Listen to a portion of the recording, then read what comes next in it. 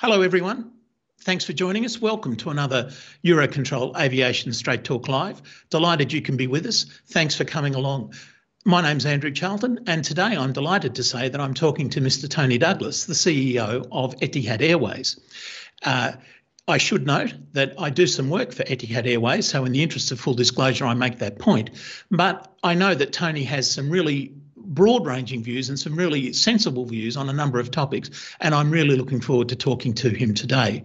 But as ever on Straight Talk, before we do that, I'd like to ask the DG of EUROCONTROL, Mr. Eamonn Brennan, if he'd be so kind as to fill us in with what the market is doing at the moment and how the situation is looking.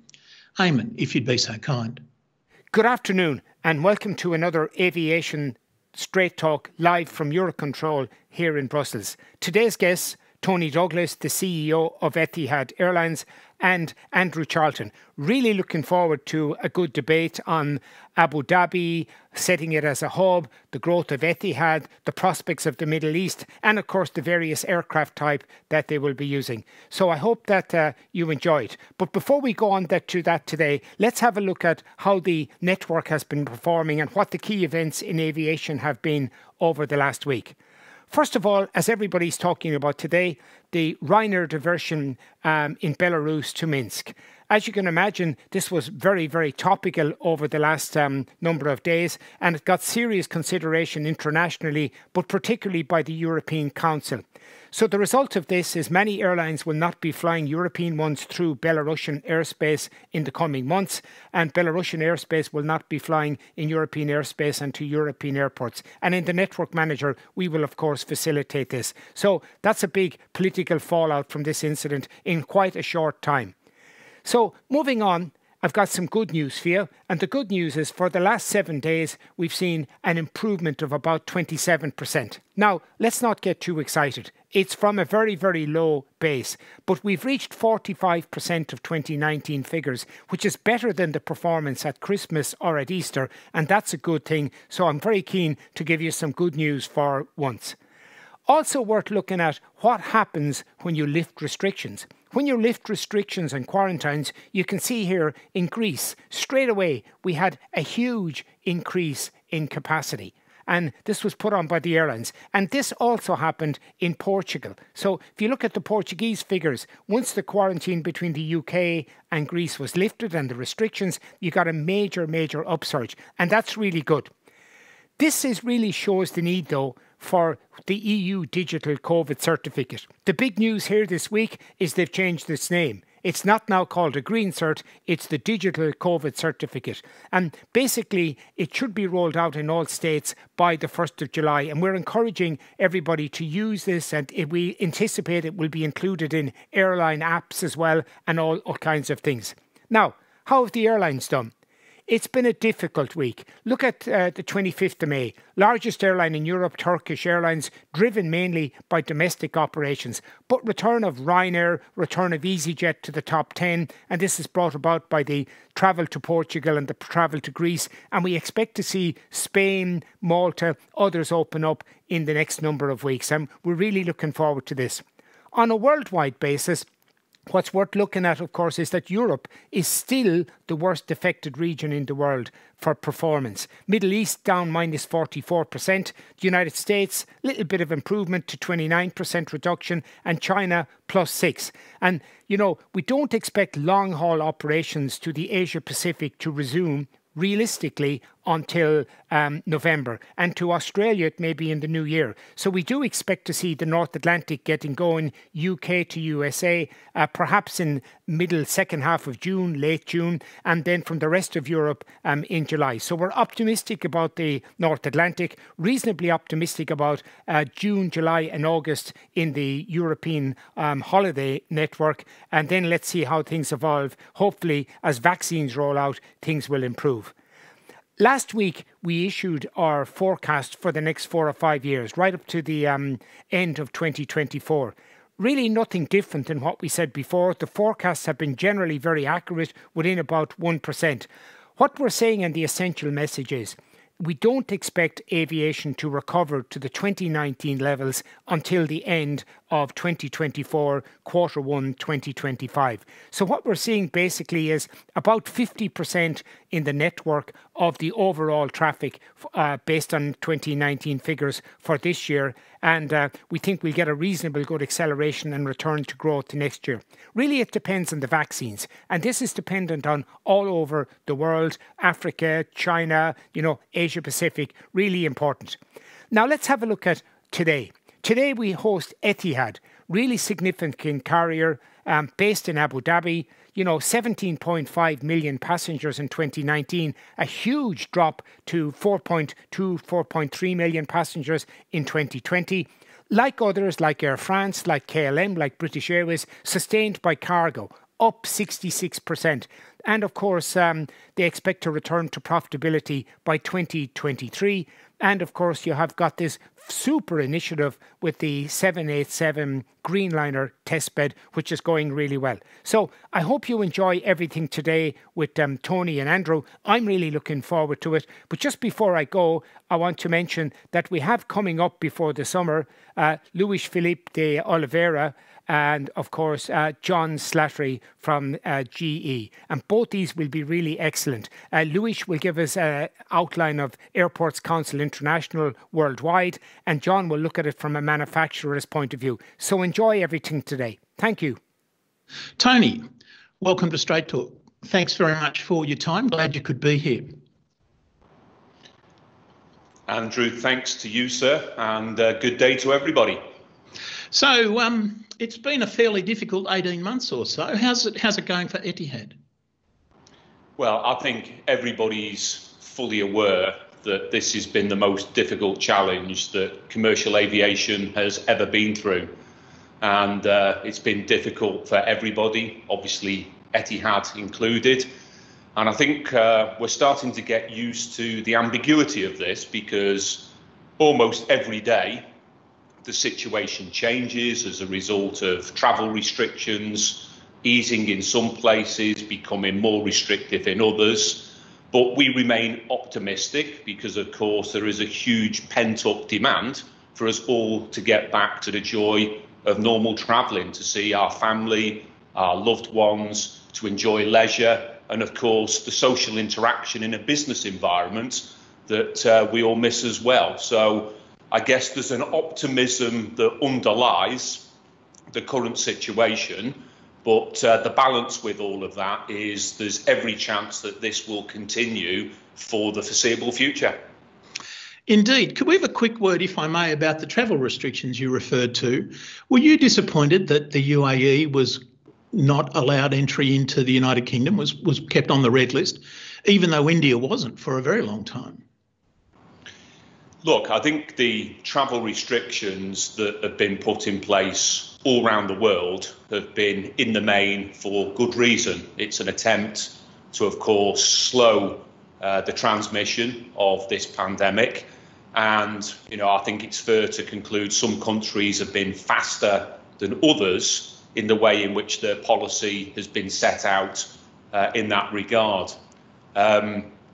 This week, within Abu Dhabi, we're absolutely delighted that on the green list that allows people to come into Abu Dhabi without restriction, the United States of America has been added to our green list, Germany has been added to our green list, Spain has been added to our green list, as well as Azerbaijan, Kazakhstan, and also Moldova. The UK was already on our green list if you are travelling from that incredible country to this incredible country. So I guess in one sense, yes, on a personal level, I'm somewhat disappointed that there is still a travel restriction for us here in the United Arab Emirates going back to the UK, given the fact that we're of the highest vaccination per capita in the world.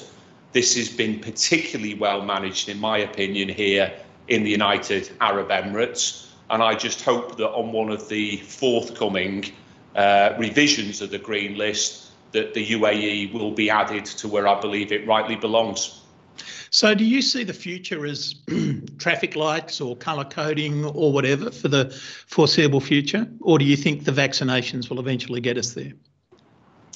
So I think it's a key question, Andrew, in terms of, we study, like I imagine many others, the correlation between vaccine administration curves by country and the corresponding reduction when it comes to COVID positive test curves and, of course, fatality curves. And I think it's categorically proven up to now there is not a flaw in the vaccination strategy per se. And as a consequence, I think it's fair to conclude that if many of the countries maintain the trajectory that they're on with administering vaccines at the moment, if we look 3 to 6 months into the future, we ought to assume that there will be a significant improvement in regard to the risk to public wellness, and therefore logic would suggest that will see green lists as we describe it today being significantly increased. But with that in mind, it's certainly our opinion, and I know again with many others within the industry, that a form of electronic travel pass will ease the way in which our wellness status will be attested. We, like a number of others, have been trialling the IATA travel pass. We've been trialling that on all of our North American services out of Abu Dhabi. But importantly, Etihad was the first and frankly the only airline still, all the way back since August of last year, to 100% PCR test all guests at point of origin, no matter where it was in the network, and of course here on destination, and obviously back to the network if it's at point of origin, it gives assurance for the transfer passenger. We're the only airline to do it, we still do, and that's given us a huge body of data from which to be able to analyse what the risk on normal commercial travel is. And not surprisingly, I think it's a rather strange analogy to use, but nonetheless, looking at the numbers, here I am in the United Arab Emirates, it's probably 44 degrees outside. Statistically, I think I've got more chance of being struck by lightning 3 times in the run than I have of catching COVID-19 on an Etihad flight. And the reason for that is there's hard controls 72 hours before you board. We have a dedicated wellness product on board. We were the first airline in the world to have 100% vaccinated cabin crew and flight crew. We've eliminated all unnecessary touch points on board. And we've done a cabin refresh where not only have we lifted the presentational standard of our very young and sophisticated fleet of 787 Dreamliners, but what we've also done, like many others, is sanitised them to operating theatre levels. So as a consequence, we can guarantee people's wellness on board. And back to an electronic form of visa, be that a IATA travel pass, be that a European green pass, we're very, very confident that that will become a new norm and the sort of thing that will allow us the ease of passage to travel progressively as this pandemic moves to the next phase later this year. You mentioned there, Tony, that you've been collecting data and you've been collecting that data since August of last year. What I don't see around the industry, though, is that sort of data being made available and analysis being made to help push forward the argument that we know a lot more about this than at the moment everyone seems to think we do, and we've got all this data. Why is the industry not using the data that it has, do you think?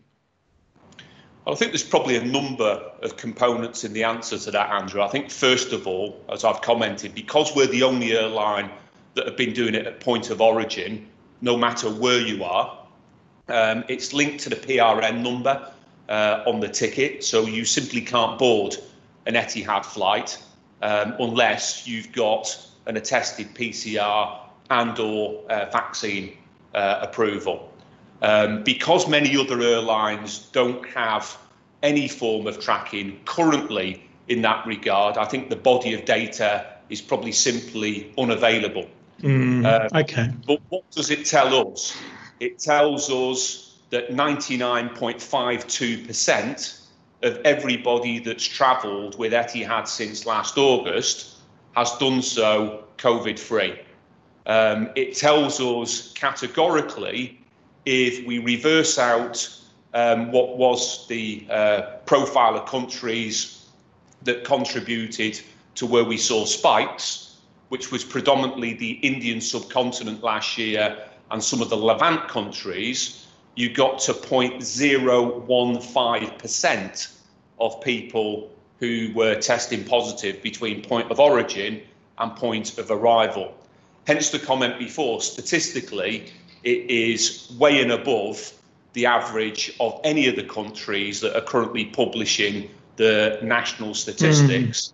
And the reason why I confidently go out there and say, in a well-managed environment, the ability for us all to be welcomed back to the joy of travel with commercial airlines, if it's contained within a digitised form of reference of one's PCR and or vaccine status, that will almost certainly be the next stage of the rocket, so to speak, when it comes to moving us on from the challenges that we've seen over the last 16 months. So where do you think the industry will be 5, 10 years from now? How do you think it will look? Will it look like it did in 2019? Another really good question, Andrew. I guess we've all been looking at forecasts. I remember back to last March 2020, when we regrettably had to temporarily ground our fleet. And at that stage, the consensus was probably from late 2022. Most of them, the median was in 2023. And there was one or two outliers into Q1 of 2024. And I'm referring to both key analysts, airlines, and, professional followers of our industry. That was the kind of, range of recovery back to 2019 passenger numbers. I think where we are today, it's almost moved on a linear basis, probably to the right, with equal, time impact.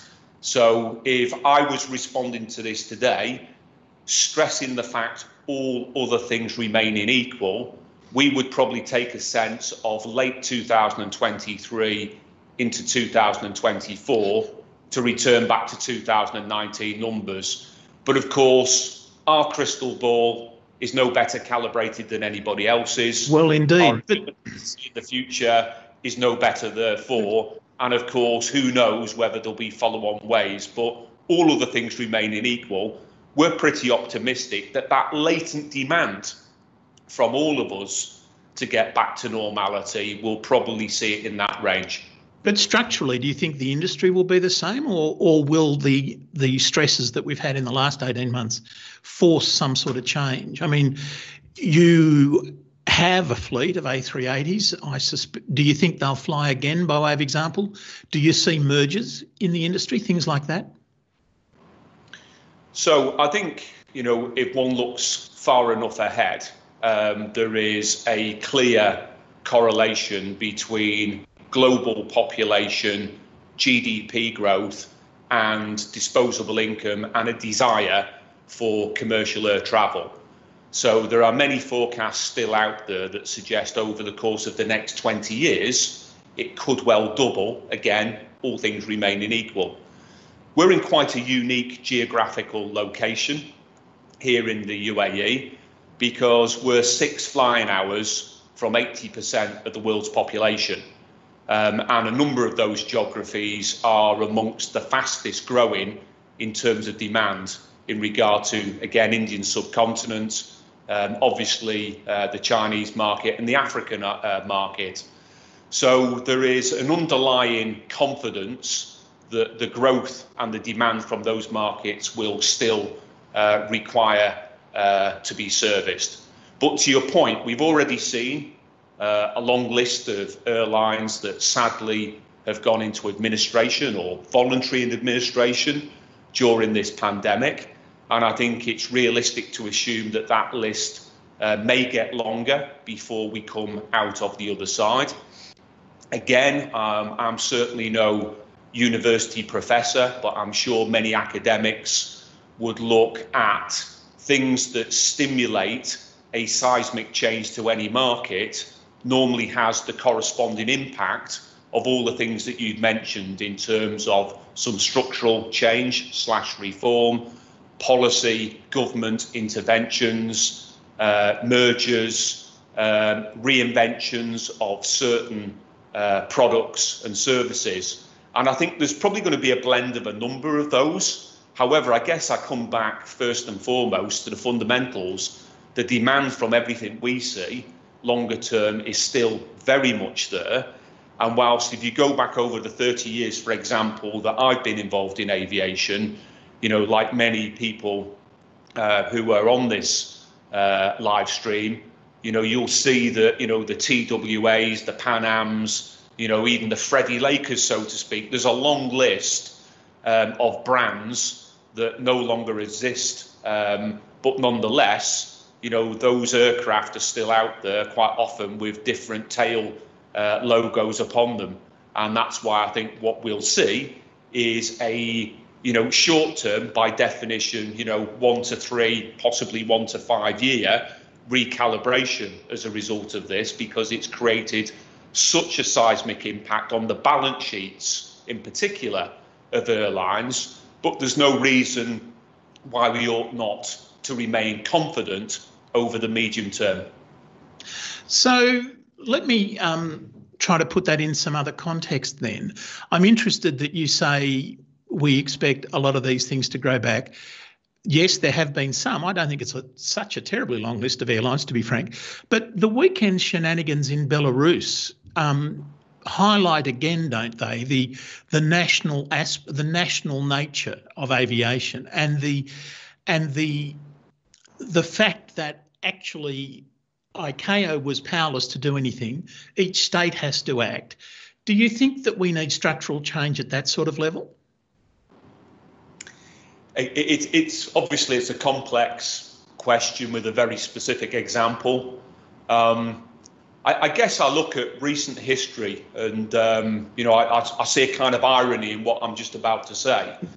So, from the 2017-18 period, there was quite an international challenge, for example, in the context of open skies, certainly from North America with this particular geography, and of course in Europe as well.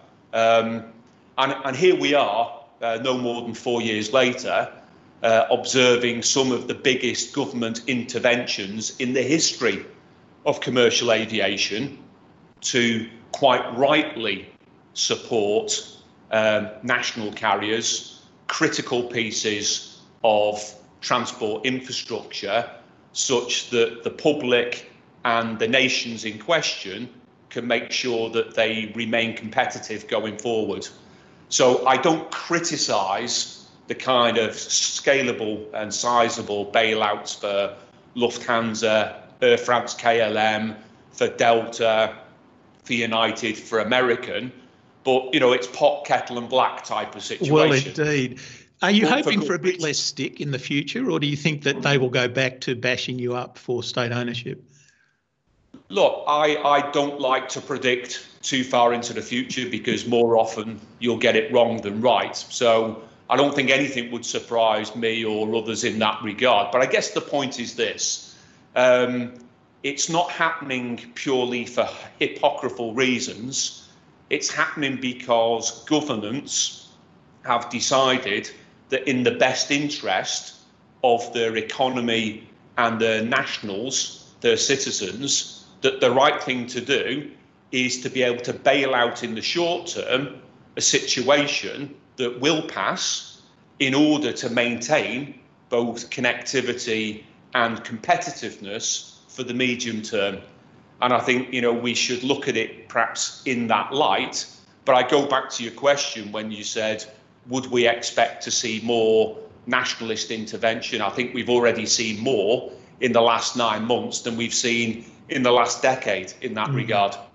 Yeah, I think there's no question of that. Let's turn. This is a challenge. There's no disputing it. the coronavirus.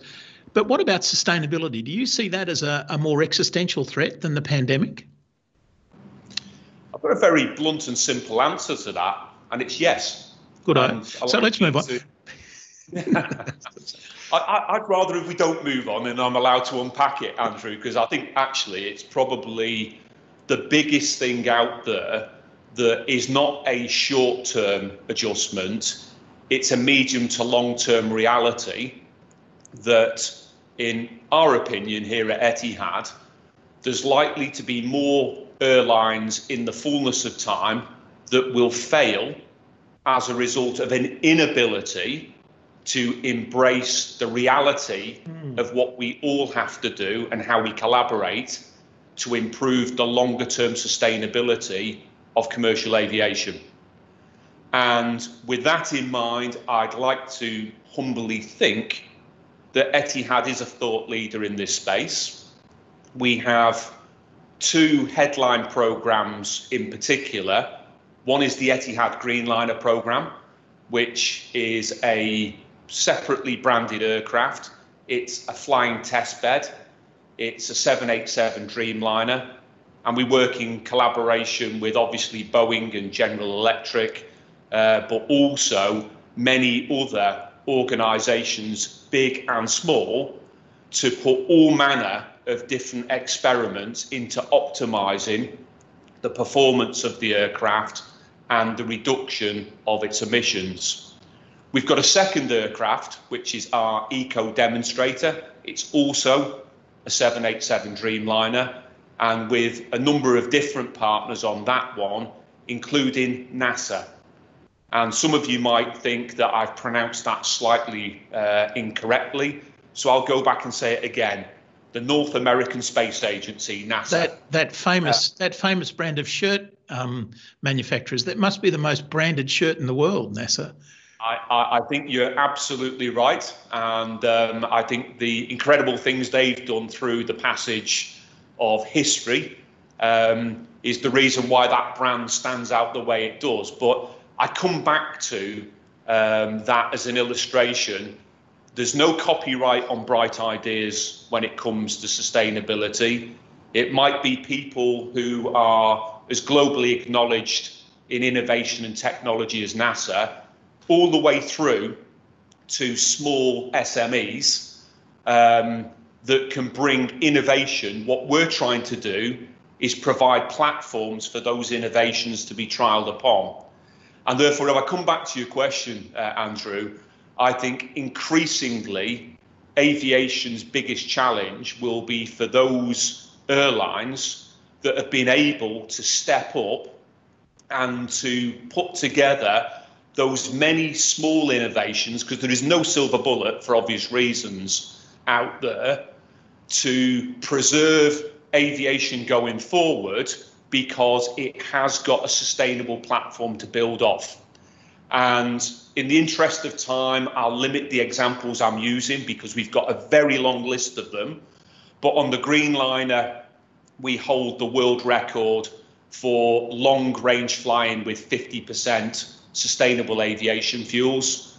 We're big on working with a number of fuel companies in particular on hydrogen or e-fuels. We've done an awful lot on optimised flight planning in terms of continuous descents and the many other aspects of being able to reduce fuel burn and obviously then carbon emissions as a consequence. We've put a huge amount of effort into the elimination of single-use plastics, weight reduction in general, optimisation of flight procedures and protocols, and the list goes on and on and on. But I guess the punchline is this. Going forward, we're probably going to see more pressure from governments and regulators. That means that those who haven't been a thought leader in this space will probably end up penalising themselves. And I would argue, quite frankly, rightly so. So you are, Etihad is well at the forefront in terms of SAF and so forth. Do you think that aviation fuel should be taxed? So I think, again, it's a question that people understandably pose on a regular basis. And I guess particularly now, I struggle with the concept of it, because at the very moment when the industry requires bailing out, and my earlier comment, what so many governments are doing all around the world to do so, the idea of taxing at the very point when you're bailing out is quite frankly ridiculous in my opinion. And, you know, the old cliche, the analogy of the carrot and the stick, I'm a firm believer that rather than using the stick, i.e. tax, quite often to get everybody suitably motivated and incentivized to go on a long-term journey, a long-term commitment, as important in this, one's better off in starting with the carrot. And the carrot for me is more in the space of incentives. And, you know, I observe with great interest, you know, even the incoming Biden administration has already introduced policy that will look to present incentivization for progressive use of SAFs, sustainable aviation fuels, to the point where it could impact anything between $1.5 to $2 per US gallon for those people who get into the 50% overall emission reduction space. So I think back to timing, it's everything in business. Some would argue it's everything in comedy as well, to put a lighter-hearted comment into play. But the timing for the stick is not at the point where the industry is reeling from the biggest challenge that it's ever had in its history. Now's the time for the carrot to incentivize, motivate, and get people on that journey.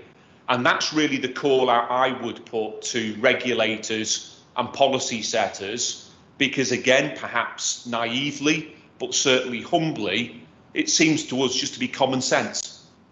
So what about offsets? Do you think offsets are going to, therefore, do you think offsets are going to be an important part of the framework as we go forward?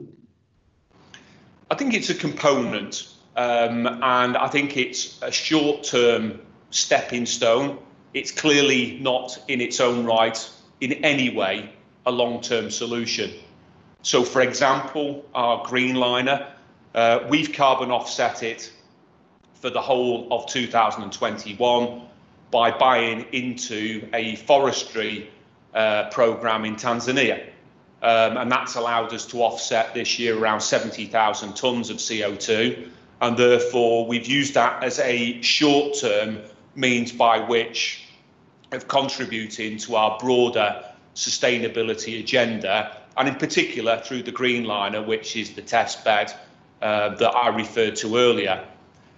It is, however, a stepping stone, as I described, because we're using that in order to give us a complementary and supporting sustainability contribution, whilst the many other things that are the longer term solutions, be it again in hydrogen, e-fuels, improved technology, and the many other things that accumulate to improve performance, give us a means to be able to sustain it within our own control.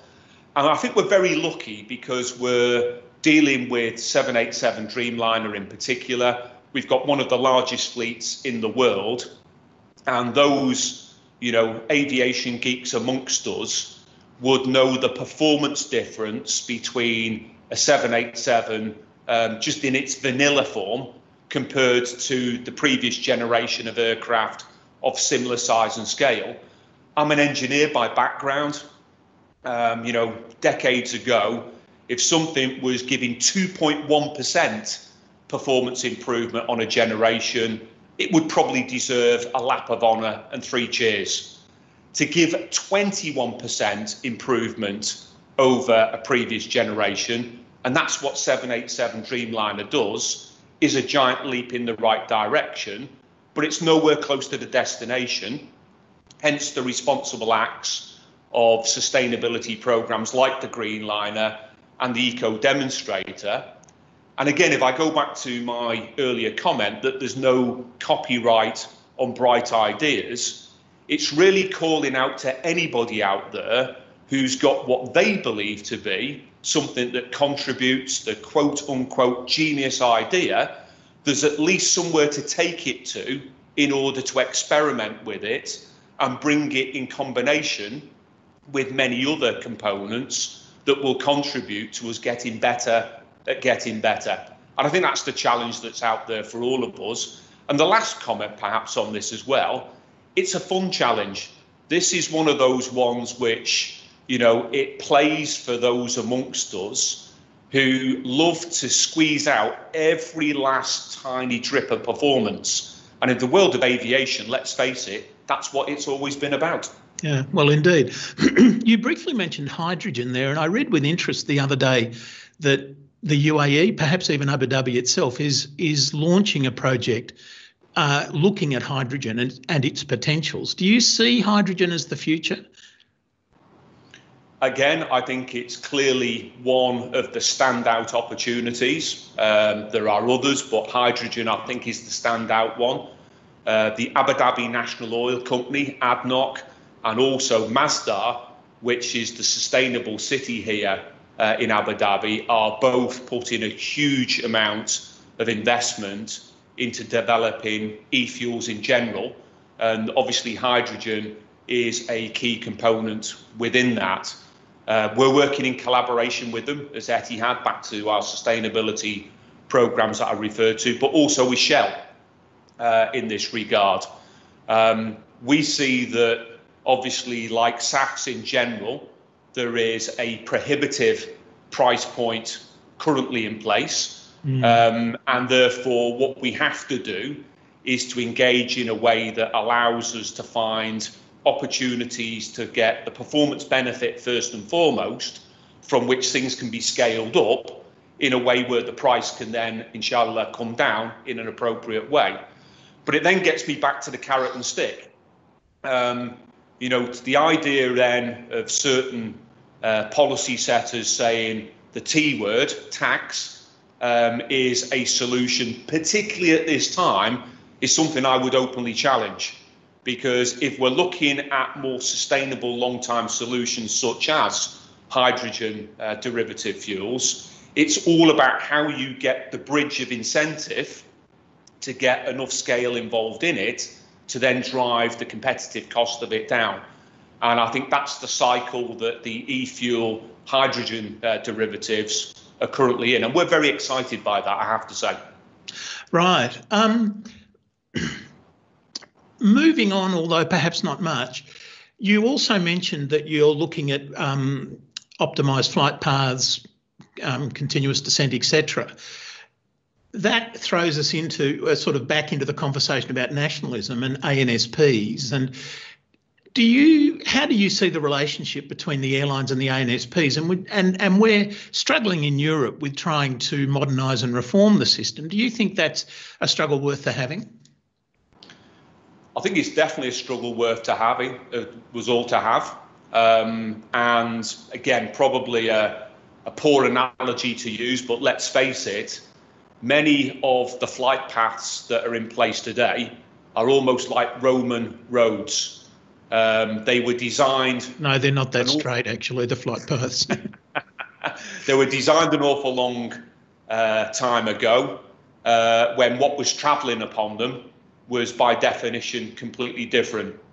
You know, the average range of aircraft when many of those flight patterns were originally designed, of course, is a fraction of what they're being deployed for today.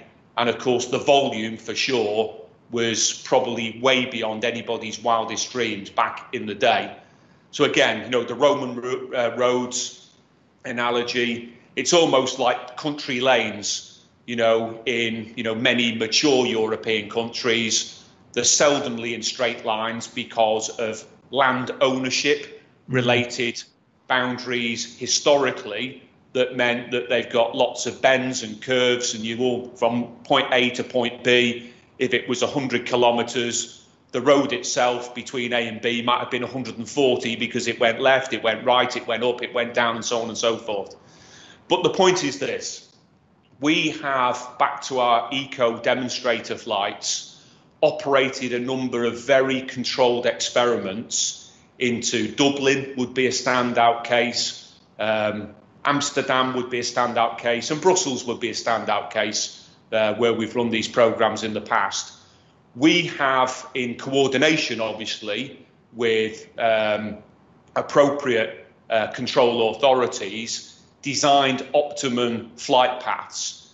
And in the process of so doing, we've been able to take 40 minutes out of what would have been the normal route, i.e. the windy country lane. And in particular, as a result of controlled descent, add the time saving and the controlled descent, we've taken up to 7 tonnes of CO2 out. So I think it categorically proves the size of the prize. And if policy setters and regulators are serious about sustainability, are serious about reducing the environmental effects of carbon, then this is probably one of the biggest opportunities that is in our grasp, but requires so many of us to collaborate, to perhaps separate some of our other differences, and to be able to find a smart solution to this one. So what about then, I note with great interest that you were also the CEO of Heathrow for a while. How do you see the relationship then between that other end of the ecosystem, the airports? The airports have really been struggling recently, and think all this state aid has come into airlines, but there's been no trickle down. How do you see the future for airports? Well, as you rightly mentioned, Andrew, we're all part of an end-to-end process. The travelling public, our guests, experience the touch point from curb to curb, of which we, the airline, is a big part of that overall experience, but not exclusively the curb to curb, end-to-end part of it. Efficient airports, back to sustainability, is really important, and there was always challenges in terms of many of the constraints on movements at Heathrow that played into that, and also back to air traffic control, as we referred to earlier.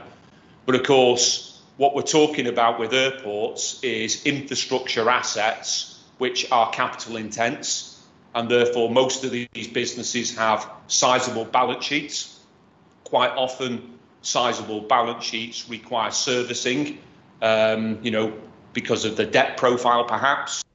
And as a result, it's not surprisingly to see, just like commercial airlines, so many of the airports now are under great stress. And those assets, many of which in countries were historically government owned, and then perhaps moved through privatisation processes, many governments are stepping in to support them because they are nationally critical transport assets. And I think we would all accept there are almost no examples that any of us could think of a successful economy that hasn't got quality transport infrastructure. And therefore, in the same way that we've observed government step in, as I've mentioned with airlines, I think supporting airports in some places is equally important. And so do you think let me start that again. Obviously, Abu Dhabi is an amazing airport. You're just down the road from Dubai, another amazing airport. Do you see competition at an airport to airport level, or is all the competition driven by you versus Emirates? So I think, first of all, in Abu Dhabi, we're very liberal when it comes to competition. We welcome it. For example, some people may not be aware, we have Wizz Air Abu Dhabi operating freely out of Abu Dhabi now. Again, I'm not in any way trying to be even mildly provocative about the hypocrisy of some of the open skies related historical challenges, but not many people, I would imagine, from a national standpoint, would want us as Etihad operating out of their country. But I think back to the Wizz Air Abu Dhabi one, it's an illustration of an environment that welcomes competition. I also go back to the comment before that we're 6 flying hours to 80% of the world's population, and the potential growth that comes from that as well means that we believe that in this particular geography, we're uniquely placed to play a very important part in that.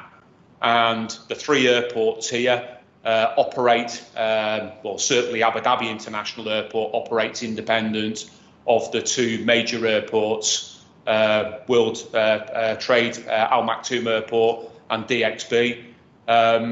They compete against one another in the same way that Etihad does with Emirates. And I think that gives, obviously, the travelling public, the guest, the choice that they deserve, and quite right too. Right. Well, thank you, Tony. We're just about out of time, but my last question is the question I always ask, which is that what do you think EUROCONTROL can do specifically to help European aviation, but also global aviation? I think I acknowledge, and I know many others do as well, you guys do a great job.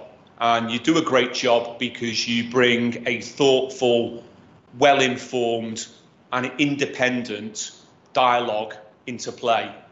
And I think, StraightTalk as an example would be something that, we commend, because it allows many different representatives from the industry to have their say and to allow, hopefully, generative conversations and dialogue to flow from it.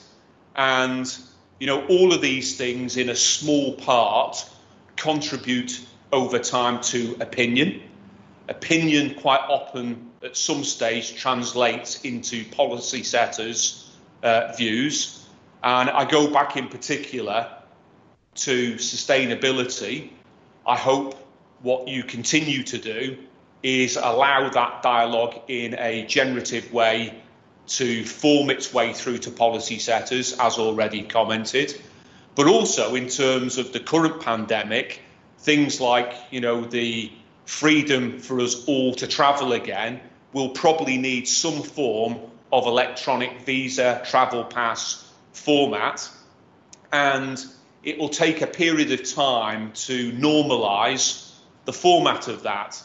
And I think, conduits such as what you guys offer and the brilliance of the way in which you present the ability for this dialogue is really important. So it's a long-winded way of saying, well done, guys. I think you're doing a great job. Well, thank you very much. And ladies and gentlemen, I hope you think we are as well. And I certainly hope that you think that we've helped spark the conversation, helped spark the debate. I'd like to thank you again, Tony, for your time today. I'm sure that everyone found that as informative as I did. And I'd like to thank you very much and to remind you that the next couple of straight talks that we have before the summer break coming up. We have Felipe D'Oliveira from ACI, the Airport Council International, and then we have Mr. John Slattery from GE Aviation. So 2 very good and very important people to speak to. So it only remains for me to once more on your behalf thank Tony and to wish you all a very good day.